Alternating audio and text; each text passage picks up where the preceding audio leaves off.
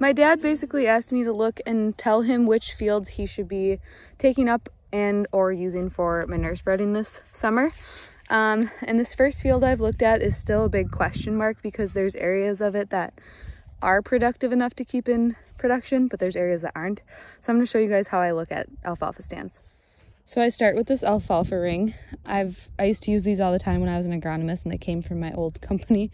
But it tells you on here the different measures to take and how to understand if you should keep a stand in production. And all you do with it is you throw it to a random part of the field, and then you walk up to it and assess where it landed. All right, so here's where she landed. You can see there is actually more weeds here than alfalfa. And I'll count the stems here, but I'm already gonna tell you that it's gonna be less than 55 stems. Like, here's your stem density.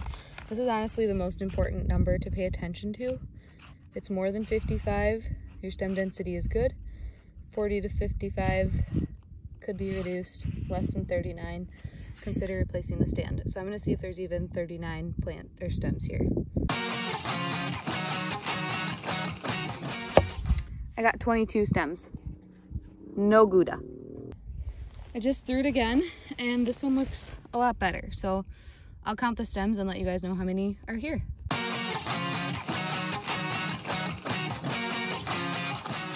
I got at least 57. So this part of the exact same field is much better.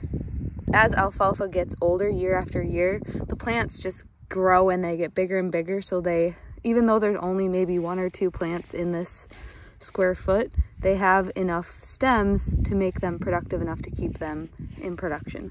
So I'm gonna dig up the root and just see how healthy that is, and that'll be another part of the assessment.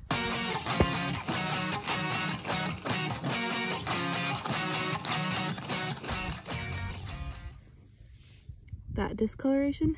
Ooh.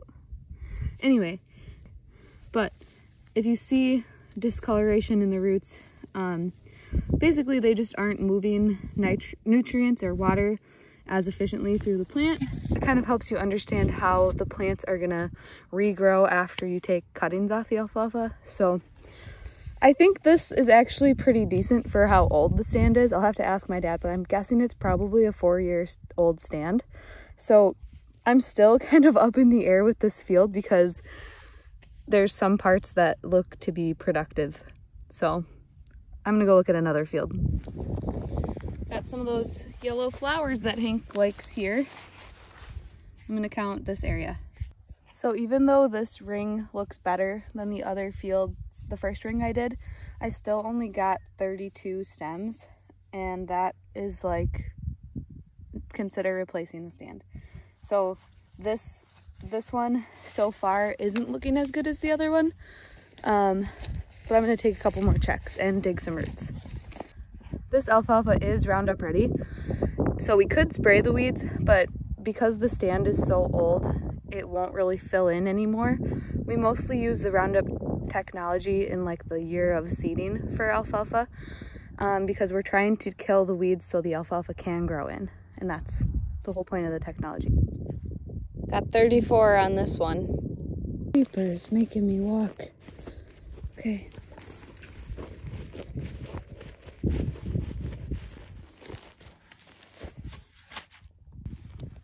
$23 on that one, because you can see it looks really green, but a lot of that green is clover. Probably say to my dad to keep the other field, which is just on the other side of this woods. Seems to have a little bit more potential, but to be honest, they're pretty close. And I'll ask him if they were seeded in the same year because of how close they are to being taken up. Thought I would come out to another field just to show you guys what to compare to, because this is a lot younger stand. Just looking down, it's a lot more pure alfalfa. Not nearly as many weeds. All right. I stopped counting at 100. It's probably, I don't know, 110. But I was like, whatever, there's plenty here. So that just shows you the difference between a field that's been in production for a long time versus not. But it's helpful to know when you want to start looking at considering taking, yeah, I love alfalfa.